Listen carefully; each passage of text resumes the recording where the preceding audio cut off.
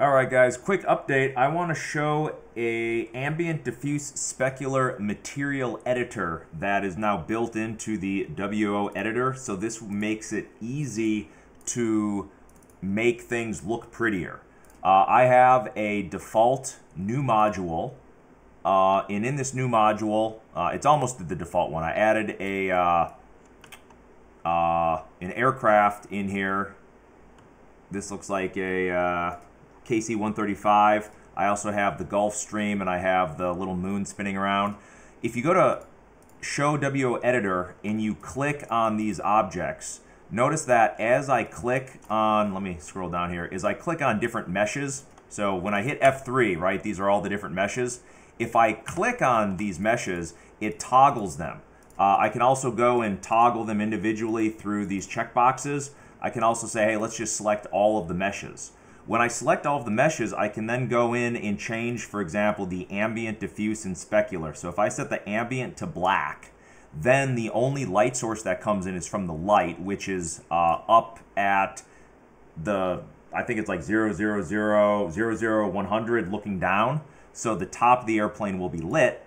Then I can change the diffuse color, and so if I change the diffuse color of this airplane to, for example, you know, red or green or whatever in HSV space, I can set that color. And then you can even say, oh, well, let's now change the specular, and let's make the specular, you know, we'll say red, right? And then we can also change the sharpness of that specular coefficient.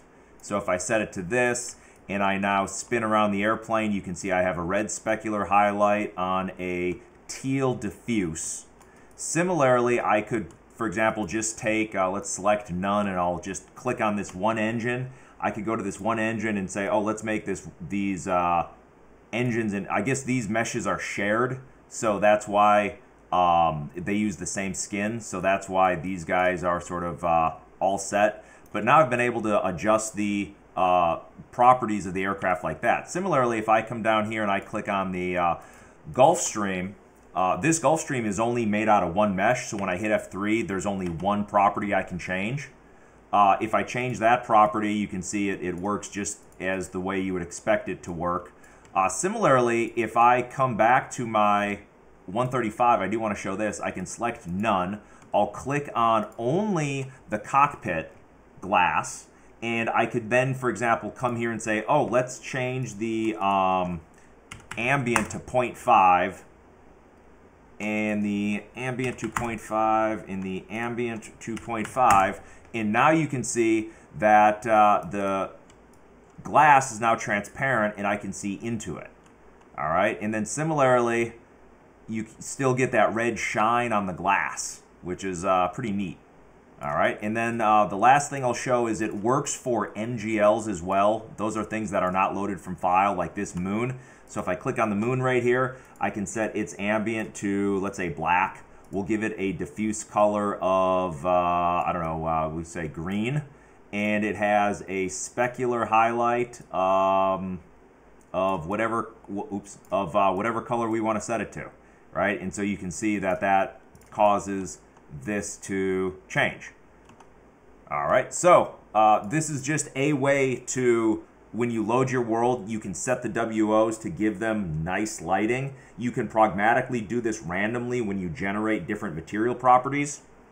And I will add in an additional button right at the end of this. It's not here yet, but eventually I'll add in another button called like copy to clipboard. And what it will do is if you set the material properties exactly the way you want it, that copy to clipboard will be the callback that you do when you load a WO.